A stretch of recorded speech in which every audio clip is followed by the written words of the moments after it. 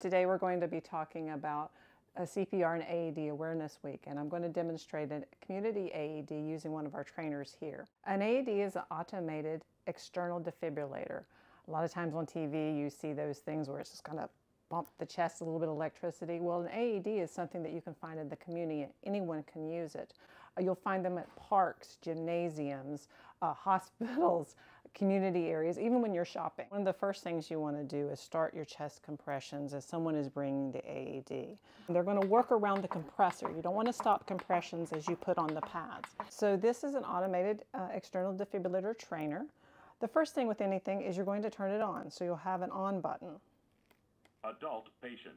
If the patient is a child, press the child button. Remove clothing from the patient's chest. Remove packet and apply pads onto patient's bare skin. Apply pads as shown in the pictures. Press pads firmly on skin. Press pads firmly on skin. Do not touch the patient. Analyzing heart rhythm. Shock advised. Everyone clear.